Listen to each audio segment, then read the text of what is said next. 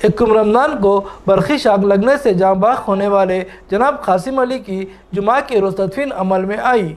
वाज़ेह रहे कि जुमेरात के रोज़ शहर में अचानक तेज़ हवाओं और बारिश की वजह से बरक़ी तार गिर पड़ा था, जिसकी जद में आकर कासिम अली बरसरे मौका ही हलाक हो गए थे, जबकि इस हादसे में अनवर अली जख्मी हैं। इस मौके पर कारवान रुकन असम्बली जनाब कौसर मोहिउद्दीन ने मुतवफ़ी के रिश्तेदारों से इजहार अफसोस किया। क़ब्ल अज़ीं कासिम अली की जनाजे की नमाज कुतुब शाही मस्जिद वाक़े पुलिस कॉलोनी में पढ़ाई गई। बाद अज़ां उनकी तदफीन उनके आबाई मुकाम जगतियाल में अमल में लाई गई।